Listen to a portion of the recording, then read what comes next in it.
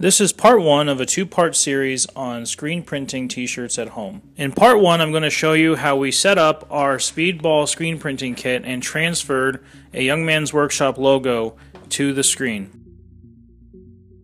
Here I am applying the photo emulsion compound that I prepared to the screen using a squeegee. The photo emulsion compound comes with a small vial of powder that has to be mixed in with it in order to activate the compound.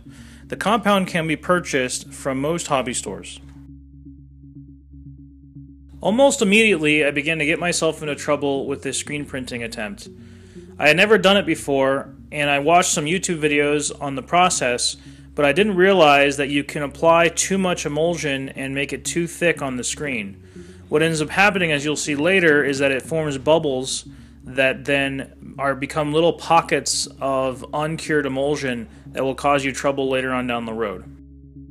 The emulsion is cured by light, and I needed to make sure I had enough light, so I had to go to my hardware store and buy a 250 watt incandescent light bulb.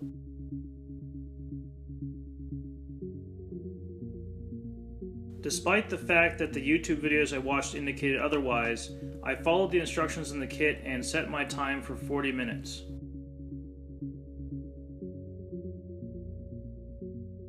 The white stripe at the bottom of the transparency I'm using is there so that the printer can find the transparency and doesn't think that there's no paper in the printer. My mistake was that I didn't cut this off ahead of time, and it effectively acted as a light blocking mechanism, and you'll see later on that it leaves a big hole in my screen.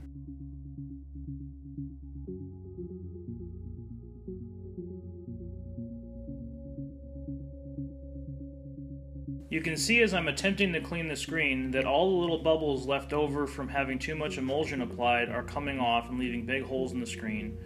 Also, that stripe from the transparency is also leaving a big hole in the screen. And because I had too much light for too long, most of the logo is permanent and I'm not able to clean it off. Only a portion of the logo is coming off.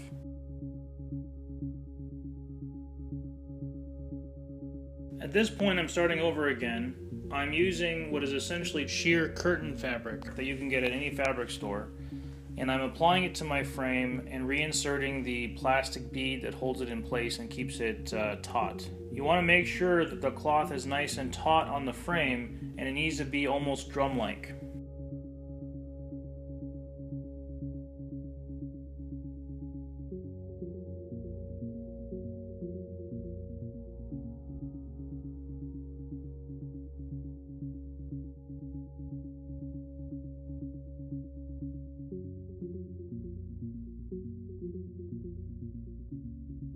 When you're working with the photo emulsion, you want to make sure that you're working in as little light as possible to prevent accidentally curing it.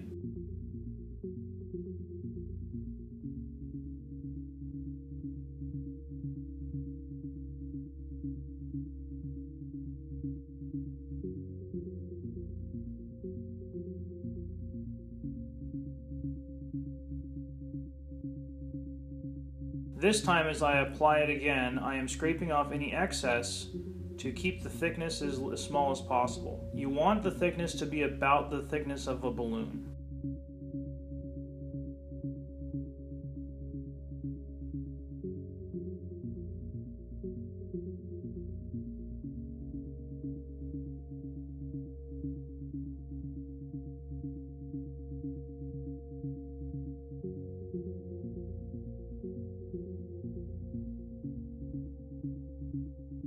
Because I was using a mechanic stand to hold the light was not hitting the screen evenly. Also, I reduced the time from 40 minutes to 30 minutes. You can see the uneven cure very clearly here. You'll notice as I'm washing the screen that because the light wasn't hitting the screen evenly, that the side of the screen that was closest to the light is more cured than the side that is not. And so I was only able to clean off half of the logo this time.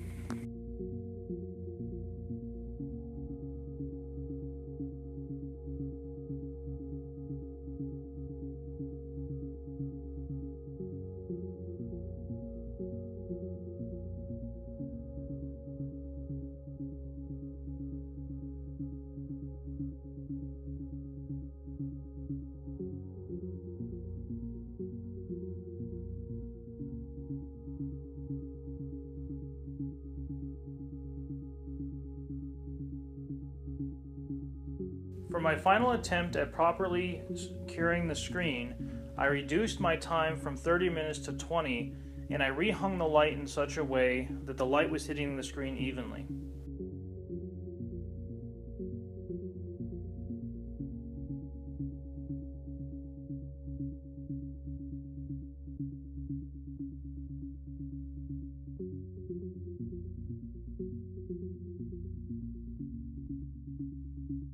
As you can see as I wash the screen, all of the uncured areas where the logo is supposed to be are cleaning off very easily. That's a sign that this attempt was successful.